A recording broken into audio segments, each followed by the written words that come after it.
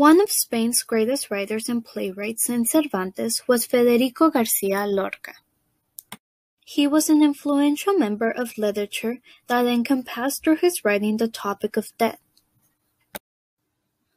Also, he was a member of Spain's movement Generation of the 27, which brought many other movements such as surrealism and symbolism.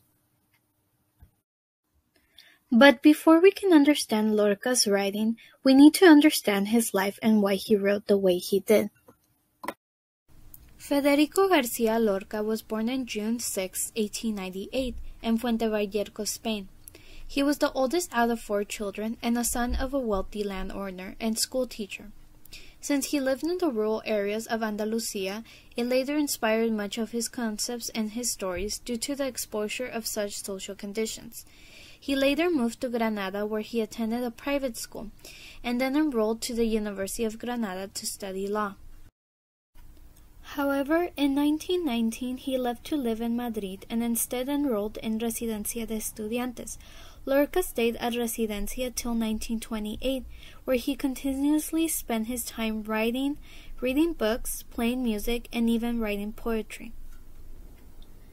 During this time, he also wrote his very first plays and lived with fellow residents such as Luis Buñuel and Salvador Dali, which he later became friends with.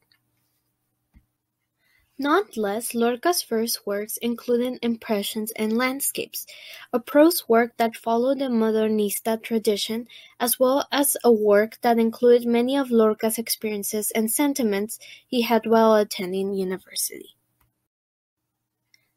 Another of his books, Book of Poems, expresses experiences during his juvenile years. Lorca strongly opposed publication and often rather preferred to perform his own plays and poems.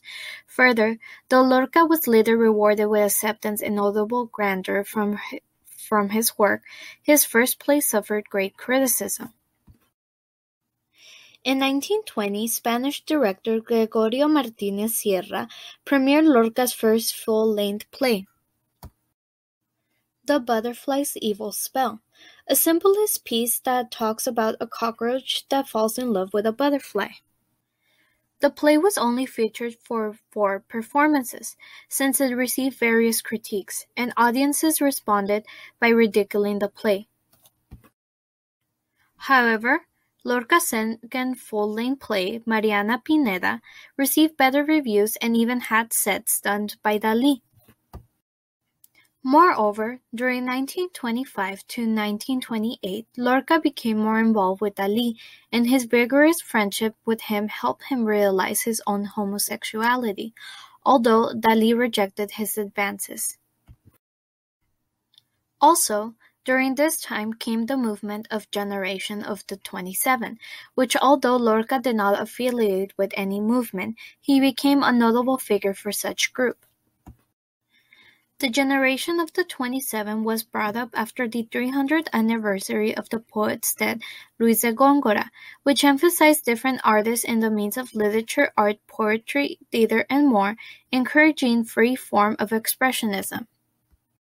The movement essentially divided itself into subgroups, such as surrealism, symbolism, and more.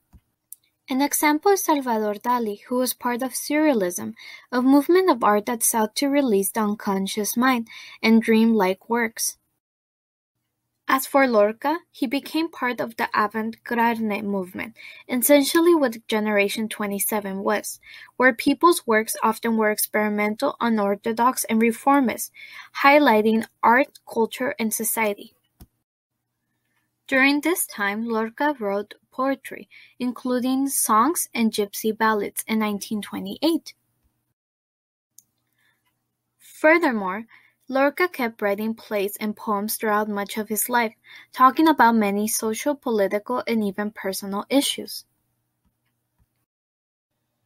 For example, in his 1934 prose poem, Lament for Ignacio Sánchez Mejías, discusses the death of Mejías, a bullfighter friend of Lorca.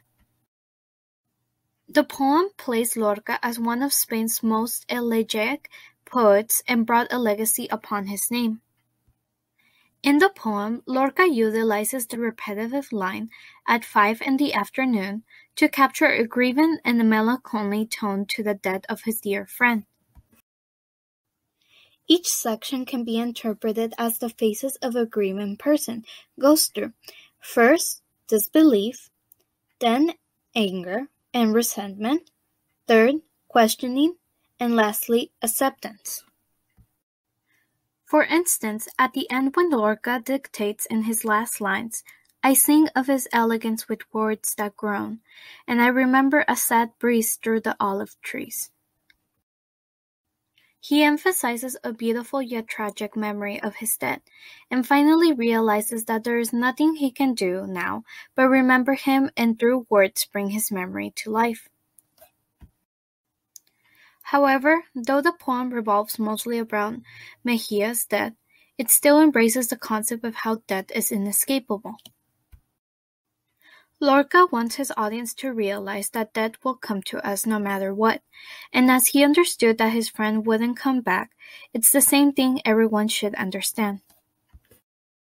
The only thing in our power to essentially allow one to live is to honor their memory and their bravery, rather than engulf oneself in the past.